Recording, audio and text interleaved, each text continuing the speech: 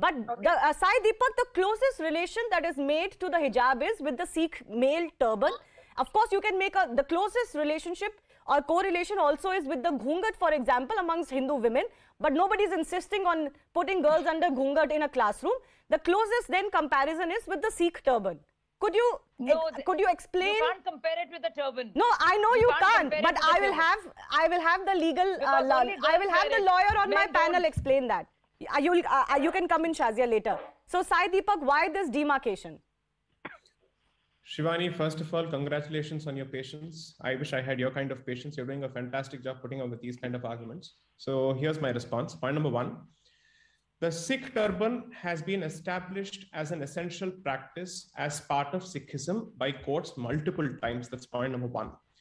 Here in the facts of this case, it has been at least on the face of it established that until December 2021, this was never an issue. But here, let me agree with the lady who spoke before me, who said, I have a right to wear a hijab and also have access to education. She's right, but not in these schools. You can't expect the school to change its position. You can't expect the system to change its position. If you want both hijab and education, go to a different school.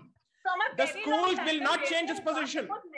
The school is not taking an anti-hijab position. The school has taken a position against all religious symbols.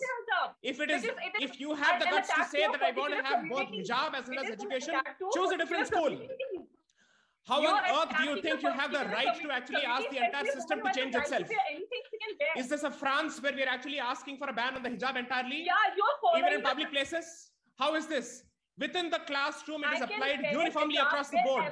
There is not a position that is taken which is pro-Hindu. There's not a position that's taken which is anti-Muslim. It clearly takes a secular position. And if that is still your problem, you have the right to get access to both hijab and education, but not in these institutions. You are nobody to change the system. Go set up your own institutions or go to a different institution which allows all of this. How on earth can you actually change the rules of an existing system which is being applied across the board? What gives you the right to do so? You wear your hijab, you wear it everywhere, no problem, but not in this institution. The institution deserves the right and has the power to decide who will wear what inside its place. How do you get the right to change that? Why don't you change your school if you have such a problem? Your community already has so many institutions. Go get educated there. Instead, you have resorted to a situation where you're actually presenting Bharat as an anti-Muslim country and as a country where hijab is being banned across the board. Is that the reality of this country? Are you not doing injustice to everyone who's living around you? You don't have Hindu friends? Is this the way you represent the rest of the country and community? Have some sense of shame and responsibility when you actually tarnish this entire country as anti-Muslim. Sai, can I come in here?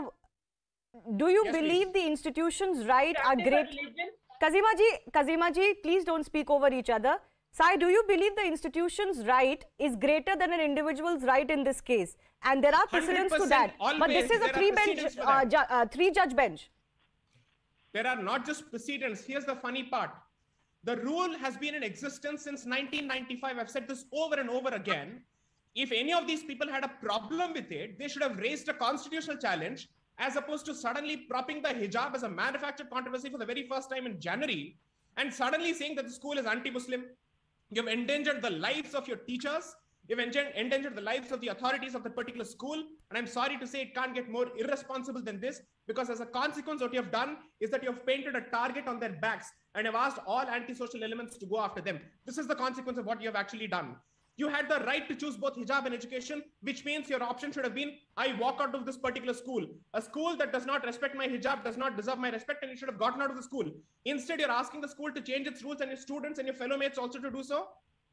Was there an instance of anybody wearing a saffron shawl before this particular incident? It did not happen. It happened for the very first time because your action provoked a reaction.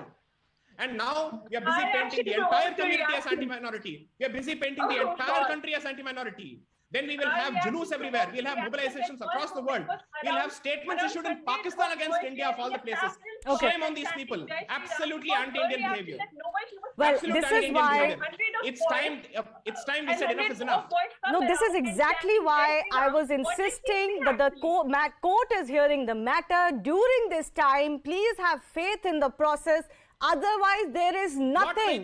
There is nothing to govern us. And if people continue to push this position, we will go into anarchy. I hope the students are listening and their activists are listening and their parents and their community are listening. because this will not help anyone. I have to leave it at that, unfortunately. I have to leave it at that. I do thank our guests for joining us. The schools, at least till class 10, are set to open on Monday. The government says they'll see how to progress from there on. Thanks a lot for watching.